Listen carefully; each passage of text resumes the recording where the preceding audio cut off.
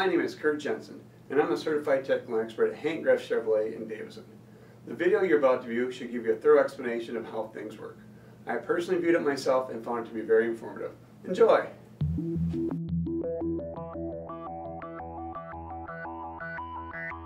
Electric vehicles have several factors that can impact overall range. Some of these factors are within the driver's control, but some are not. The factors that can help range are categorized as the 3 T's: terrain, temperature, and technique. Looking at terrain, a vehicle driven on flat roads gets more out of a charge than a vehicle driven on hills or in mountains. Ambient temperature is another factor. Temperature extremes, either hot or cold, can reduce the amount of available energy and increase the amount of power used by the climate control system. Spark EV's battery is equipped with an active thermal management system to help protect the battery from temperature extremes. But hot and cold temperatures will still have some impact on the overall range. The last factor is technique, which drivers have the most control over. When driving an electric vehicle, it's important to use a gentle driving style that helps conserve energy to help get the most out of a charge. Avoid quick starts and hard stops. These actions use more energy than smooth and slow starting and stopping. Spark EV's efficiency gauge is a very helpful tool to help improve your driving style.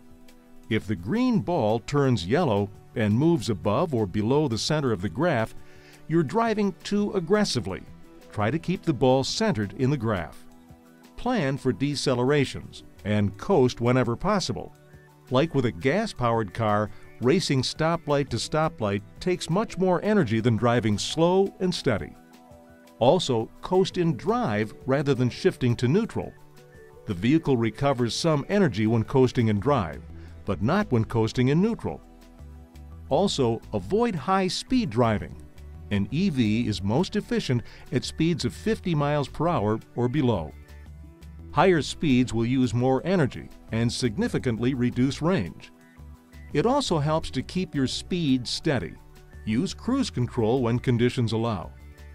Spark EV has a Sport button that, when pressed, provides more responsive acceleration.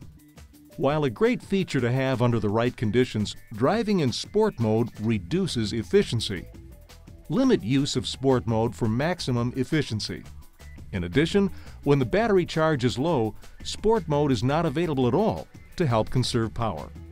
Like Volt, Spark EV includes an L position on the transmission selector.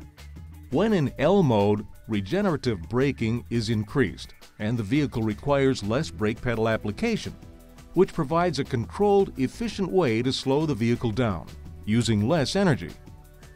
Climate control usage also has a significant impact on overall range. Using the heat and air conditioning systems decreases the energy available for electric driving. Optimal energy efficiency is achieved with the heat, air conditioning, and fan turned off. Operating with the temp button off is the most energy efficient climate setting, as long as the defroster is not selected. Use the heated seat feature instead of climate settings. Heating the seat uses less energy than heating the vehicle interior. Pre-condition the vehicle by using remote start to heat or cool the interior when the vehicle is plugged in, to maximize the electric range by utilizing electricity from the electrical outlet. The precondition operation heats or cools the interior depending on the last temp setting on the HVAC system. In hot weather, avoid parking in direct sunlight or use sunshades inside the vehicle. It takes a lot of energy for the air conditioning system to cool the vehicle down. Be sure to turn off the front and rear window defrost when they're no longer needed. And avoid driving with the windows open at highway speeds.